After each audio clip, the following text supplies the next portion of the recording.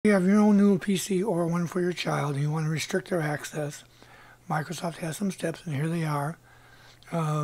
You need to be using your Outlook or Hotmail account because it has to coordinate with the Outlook account you're going to create for them. But here's the steps to take in order to do it. So let's get to it. So we go in here and we want to go to Outlook.com and click on the Set Up New Account and fill all this out. You can do this later, but it's handy to have it already done. So we go in here and set up everything for a new account. Now, if this is the only account on it, then you just set it up as normally. When the Windows boots up and you first install it, fire up the PC, it'll walk you through. But if you already have an account on your PC and you're sharing it, for example, you would go over here to Accounts, and you click over here on the Family Safety, and it would say Add a Family Member. Now, if you go over here, it'll come up with a couple of choices. One is an adult or a child. If it's just an adult and you don't even really need family safety, that's fine. Or you can add another adult to help monitor the child's stuff. But let's go ahead and add a child. So if we go in here and we click there, and we just want to put in an email address that you created earlier, that Outlook address.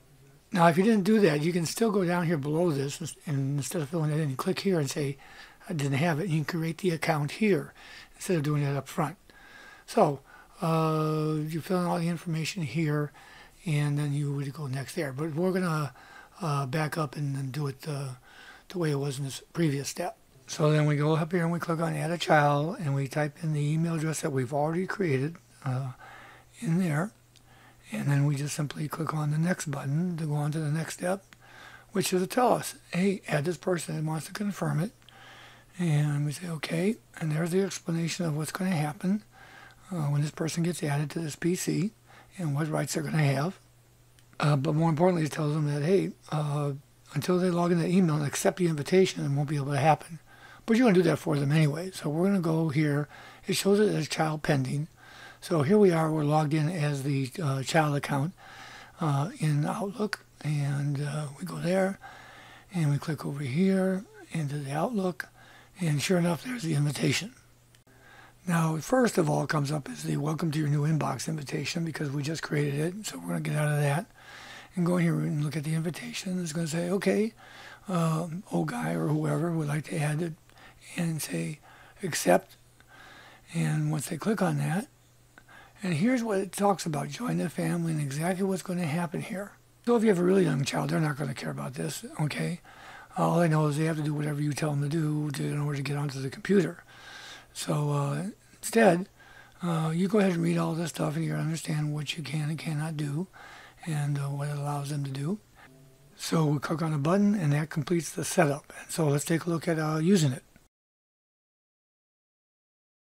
So here I am back on the PC and logged in, and you see it says here that child pending. I go back out a little bit and go back in to refresh it, and sure enough, now it says it's a child, so it's already been approved, and you can start monitoring.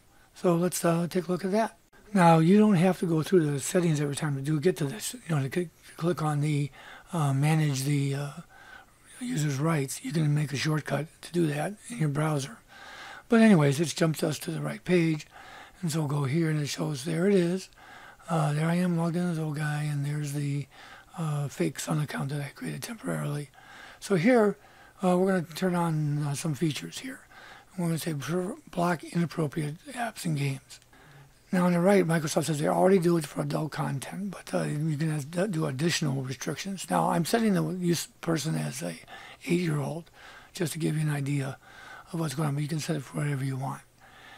So we go down here, and besides doing that, we can set the number of hours per day, the hours of the day and the number of hours a day that they can stay on the computer. So I'm doing that for that day, just for Sunday as a demo here, and set it up so that we do that. There's no save, you just back out, and that's what it is.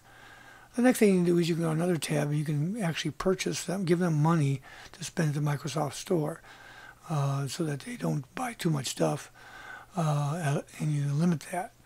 And then they can come ask you, and if you want to buy more, you can ask them the questions you need to. So if we click on this button up here, it'll step through and say how much you want to add. I'm not going to go through the actual. You put a credit card in, and you do all that, and you do your payment. So here's the screen for that. Is once it refreshes, it says $10 would be. You go in there, and that's where you set up your credit card. So once you have it set up, you want to monitor. So here I am logged in as the child or as the restricted user, and I threw on Candy Crush here, and I played it a little bit. So now it doesn't happen immediately. If you go back into the account, though, you'll see websites they've gone to, and you can block those. And down here you can see actual programs that run. And there's Candy Crush, and I could click on block here, and they can never play it again, or you could temporarily turn it off. Do all that for any program that they play on the computer. Now, if I say show more, there may be a longer list. Some of these are just utilities, which you don't care about because they're going to run. And lastly, there's the area that you can go down and take a look at how much time they're spending online. And there's a time there that shows when I was online as that user. There is one thing you need to be aware of. If you ever go in here and the child account is gone and there's another user down below, a local account, that means your child has gone into his configuration when he's in there and learned that there's a bug that allows them to say, oh, sign in as a local account, and it removes everything. Not a problem. You just go in here because you won't be on your managed users list when you go onto the web. You just come in here and put them back, and everything's fine. Tell them don't do it again. Maybe later on Microsoft will fix that so they can't do it without your permission. Just something to watch out for. But there's family safety for Windows 10. For those of you that want to control your child's browsing and game playing, it's a great little feature. Hey, and don't forget to subscribe to Old Guy Geek. Come on back for Windows 8 and Windows 10, and Windows Phone 8 and Windows 10, and general how-to videos, all here to help you make the most out of your system.